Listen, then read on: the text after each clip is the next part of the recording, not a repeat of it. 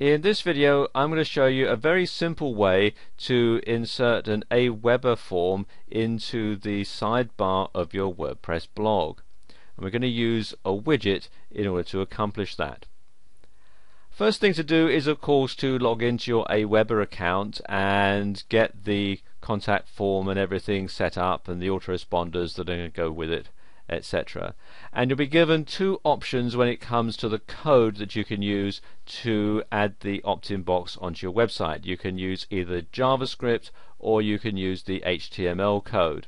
Of the two, I would say the JavaScript is probably to be recommended over the HTML code, but whichever one you decide to use, the process that I'm going to show you here is pretty much the same. Okay, once you've got that set up, come to your WordPress blog and come to the widget page, and we're going to use a text widget for this, and I'm going to install it in the right sidebar above the calendar.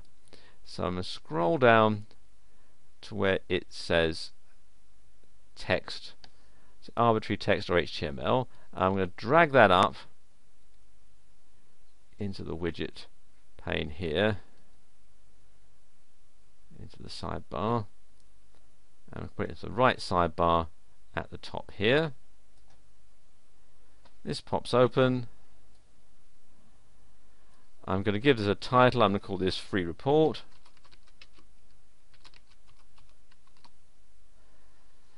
And the first example I'm going to use is JavaScript, and I've copied the JavaScript snippet onto my computer's clipboard, so I just need to paste it in with Control and V, and you can see if I scroll over a bit, there is the JavaScript.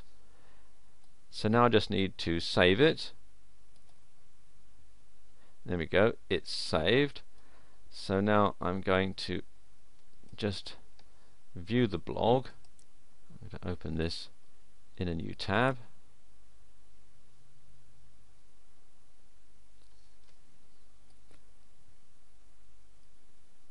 And now you can see, there we go, there is the opt-in box right there in the right sidebar. Let me just go back to the widgets page. Now let's say, for example, I wanted to use the HTML code. Again, the procedure is the same. Let's just get rid of that. And I've got the HTML code copied to my clipboard, so I'll just paste that in, Control and V. And I've done this one slightly different so you can see the difference. So I'm just going to save it.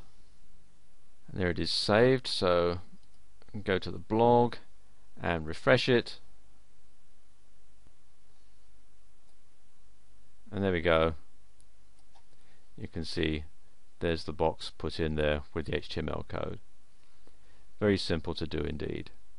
There are other widgets that you can get to incorporate an Aweber form into your blog, but I like this method because it's by far the simplest and the least complicated way.